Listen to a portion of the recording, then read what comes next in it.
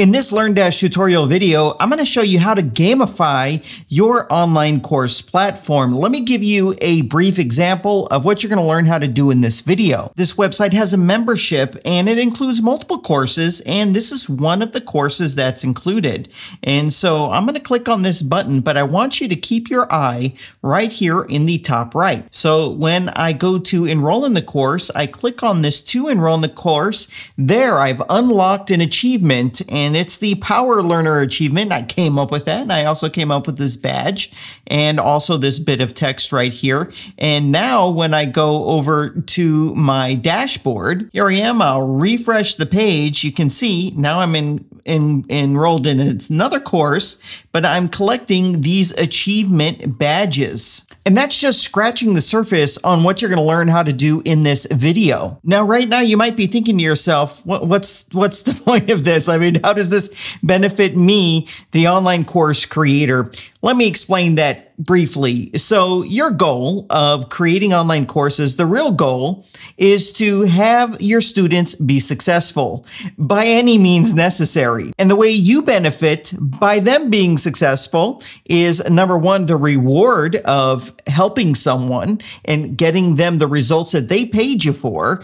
But number two, the business incentive is when you make another course, they were successful in this course, so they're more likely to buy future courses from you or move up the ladder or the chain of the various offers that you have. This type of achievements and issuing out these achievements are encouraging to students. It keeps them engaged with what you've made for them, and it keeps them moving forward towards the goal that you set out for them. On my iPhone, I use the Apple Health app, and you can see right here all these various achievements that I've unlocked just while using it. And also for the workouts that I use, I have this app right here, and it's tracking all of the various achievements that I have. You can see there's my badges as it relates to particular workouts that I go through. My own personal experience being involved in platforms that offer this type of achievements, I prefer it versus not having those achievements. It's good, it's fun to go back and look at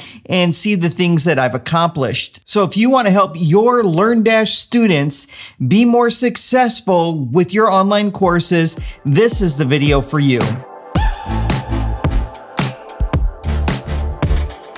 Now, the great news is you don't have to buy anything to unlock this type of functionality on your LearnDash website. It's included with your LearnDash purchase. There's no additional cost for it. Now, if you don't have a copy of LearnDash, visit WPCrafter.com/LearnDash. The link will be in the video description. When you buy it through that link, it's a referral link, and I like to give people that purchase it, you just contact me, access to this course that I've created on creating courses. It's not about using LearnDash, it's about creating the content for your courses. So if this interests you, the link will be in the video description. Now, LearnDash is very modular, and that means all these various LearnDash features, you can add them individually. So where it says LearnDash here, I'm going to go down here to where it says add-ons, and you're going to want to activate the add-on that is the Achievements add-on. Just go ahead, install it, and activate it, and you'll see a new option here on the left that says Achievements. First, let's take a look at the settings, and then we're going to set up an achievement. Like the rest of the LearnDash interface, here is the settings specifically for achievements.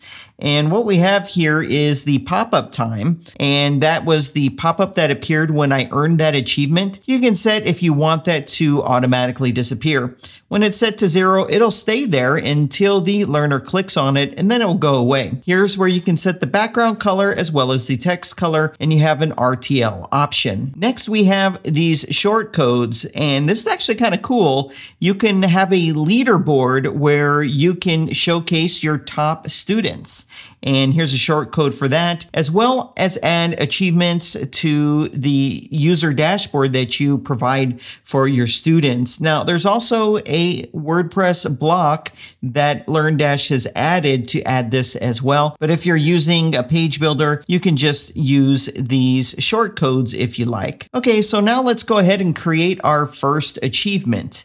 I'll click right here where it says add new achievement, and you're going to give it a name, and then you're going to give it a description. And this is what showed in that little pop-up. Over here on the right, we're going to choose an image that will go with this achievement, and then we're going to choose what the achievement is for. And there's some really cool options here. So I'm going to go ahead and fill some of this out. Okay, now that I've done that, I'm going to go ahead and select an image. Now you can upload your own image, or when you click on select image, there's several options that you have available here. They're not that bad. So I'm going to go ahead and choose one of these. How about this one right here? That works fine for me. Now let's take a look at the power of this system, and it's really these triggers. So you saw me use the trigger that when someone enrolled in a specific course, but check this out. When I expand the options, we have a long list here of options. So we have more than just LearnDash triggers here. We have WordPress triggers. So first, let's go through the LearnDash ones, and then we'll take a look at the WordPress triggers because it's pretty impressive what you can do.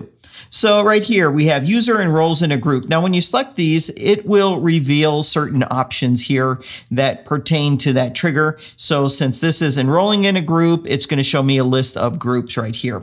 So we have enroll into a course, complete a lesson, complete a topic, user passes a quiz, fails a quiz. Oops, that's no good. User complete, I mean, like, I don't get that one actually. I don't get, like, you would award someone for failing a quiz. I don't understand it, but maybe there's probably a good reason for that I'm just not aware of. Okay, we got user completes a quiz, uploads an assignment is approved, and essay questions has been graded. So a lot of these, for example, the topic, you're going to see lots of different options here, right? Because it's a course and then a lesson, you're drilling down into this particular topic. So I'm going to go ahead and choose this user completes a lesson. So let's go ahead and choose that. And I'm going to choose the one lesson in that course, Buttercake Basics. So then once you've configured that part, right here, you can award points if you want. So I'm going to just give 5 points for achieving this. And how many times can they be awarded this?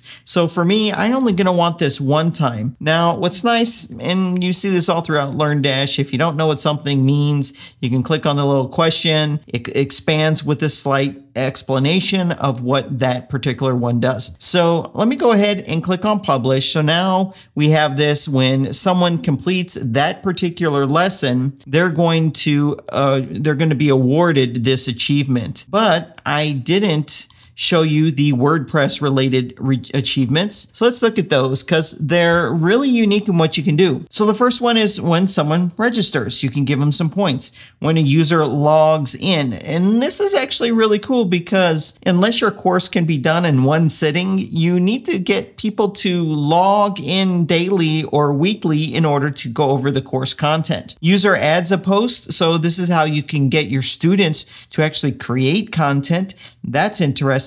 User adds a comment. So if you have, say, a blog attached to your online course, heck, maybe you can have in a lesson the instructions for the student to go read that blog post and engage with it. And you can award them an achievement for that. Likewise, we have user visits a post. And lastly, user's post gets visited. That's interesting to have a student create a post and you're awarding them points as people actually visit that post. Pretty interesting options of what you can do here to have a robust achievements system for students. And here you can see my new achievement that I added. You can see I actually used that self-starter phrase down below already, but you get the point right there. So let's go ahead and earn that achievement. So here is the course right here. I'll click on into it. And here is that lesson. I'll click into it. And here is a video. Now I'm using Presto Player, which is a video player product that I released in early 2021, and it's made to work with LearnDash. You can do some really amazing things. It works with LearnDash video progression, and you can actually use it to keep track of every video your students watch. And there's a bunch of other things that you can do with this video player. If that interests you, I have a coupon in the video description box. And you can see it's also branded right here. So I'll just go ahead and push play. Now, one thing that is really cool is with this video player, you can make this scroll bar and all these options completely disappear. So someone's actually forced to watch the video. And if you have text content, you can make the video pause. And if they're in a different tab in the web browser, you can have it pause if they're not focused on the video. We call that focus mode. It's a really cool feature. But anyways, I'm going to go ahead and just click on Mark Complete, and that's going to be it. I forgot I had video progression enabled, which is one of our features, and so I couldn't click on Mark Complete until the video was done. All right, so now I can click on Mark Complete. It marked it complete, and boom, I just earned another award. And you can see I had it set to 0, which means that the award stays there, and when I click on the award or this award notification, it goes away, just like that. Now, if you're using Presto Player, you can go back here and you can click on the settings and you can turn on the analytics and click on save, and it's going to track what people watch. So when you go into analytics, right here on the right, it's going to list out all your student emails. You'll be able to click into them and see the videos they watched and exactly how long they watched it for. And pretty much that's all there is to it. I really love how this is a new thing for LearnDash. You don't have to get some third-party tool and plug it in. I'm kind of excited to see what happens in the future with this as well as other third-party products. I know with Presto Player, we'll do some kind of an achievement integration as well as Uncanny Automator. I like that tool a lot. You can do some really cool stuff with LearnDash with it and to see what kind of interesting things can be unlocked there as well.